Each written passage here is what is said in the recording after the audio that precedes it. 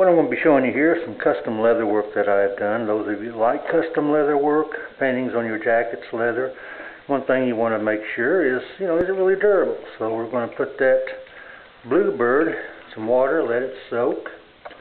And some of the others here, this is a cobra emblem on a nice piece of leather. You can cut, shape the way you want for your jacket.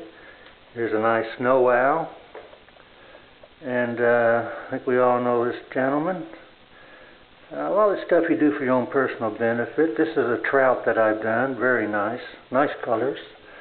Here's a knucklehead for you cycle fans. Good sized piece of leather. 65 Mustang. You can also, Dancing with the Stars. There you go. You can also do your own stitching here.